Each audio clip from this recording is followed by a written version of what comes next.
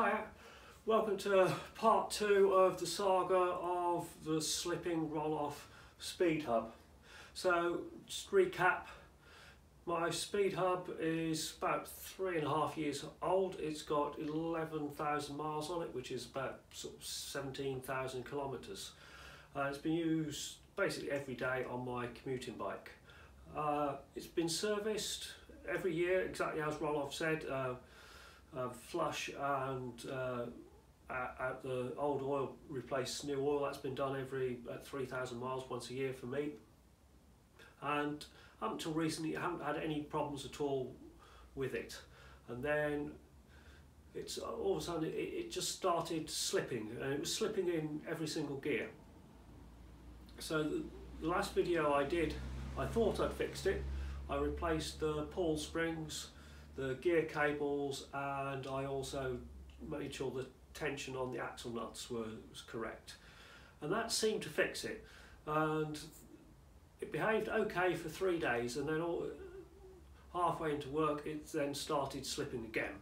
So what I've done a complete strip down of the Speedhub to actually find out what's going on. Stripping it down is not particularly difficult at all. What the internals of the Rohloff look like, I've got it apart. I did actually rip the gasket, taking that off. It's actually quite easy to take apart.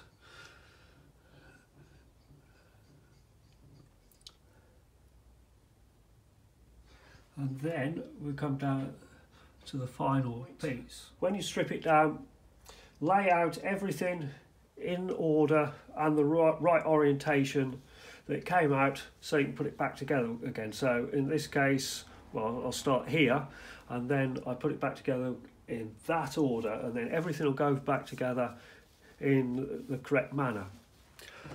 There's only one special tool you need in order to get it apart, and that's a magnet. So in here there's a collar and a little pin.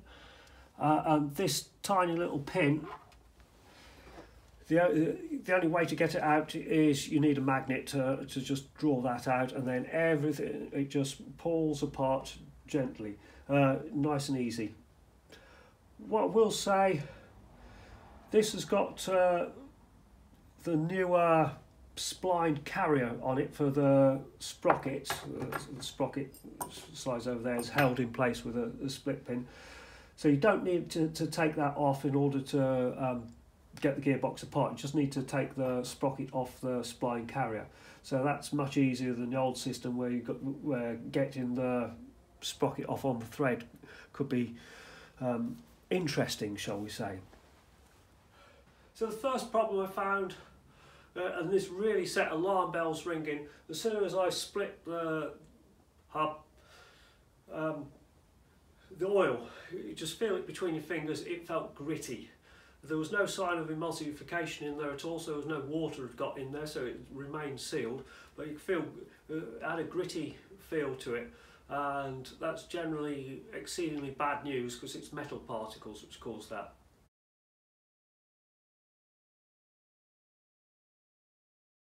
If we look here, I've got shards of metal in there. There's one there, and we have more shards of metal there. So something has gone seriously wrong with this gearbox, and it explains why it's slipping. We should not have lumps of metal in there, and unfortunately I think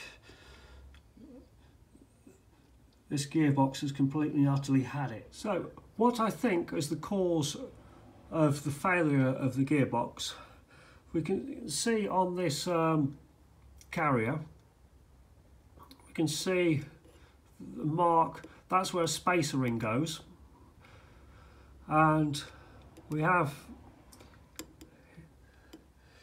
here, here and here pressed in pins, and they hold the planets in place, so they're like a bearing for the planets.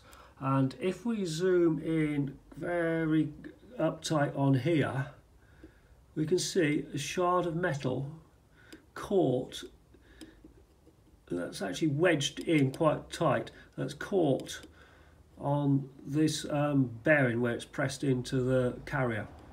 And what I think's happened is there's a manufacturing defect, and there's a burr here where this pin is pressed in to the carrier, and it's caught on the spacer, and then eventually it caught enough after 11,000 miles. It is caught enough, and it's actually behaved like a mini lathe and cut off strips off the spacer, which have then redistributed themselves around the internals of the gearbox. So I'm totally believe it's a manufacturing fault, and there's a burr in here which is then caught on the spacer and ripped the spacer apart. On the Rohloff website there's an exploded diagram listing all the parts in the Speedhub and how they go together. Unfortunately, Rohloff will not sell you those parts. Apparently what I've done I'm not allowed to do. Only Rohloff themselves can strip these gearboxes down. Apparently I'm incompetent. So my only option officially is to put this back together again and send it back to Rohloff in Germany, and then pay them a lot of money for a whole new set of internals, which is going to be several hundreds and hundreds of pounds. But what I intend to do, since I can't actually see any damage on the actual gear teeth themselves, I've got the undamaged spacer rings, so I can use those as a template, and I'm just going to go to a local machine shop and get a new spacer ring made up and put it back in, and then put the gearbox back together and just hope that it works. Well, it's almost certain it will work. It's just the question is, how long will it last? So I'm not at all happy with Rohloff at all, with the reliability of this Speedhub that I've had. It's only lasted 11,000 miles, and it's a pretty good chance that it's trashed. It's 3.5 years old, so it's well out of warranty. Okay, thank you for watching this video. I hope you found it useful, and to some extent it does dispel the myth of the invincibility of Rohloff Speedhub gears.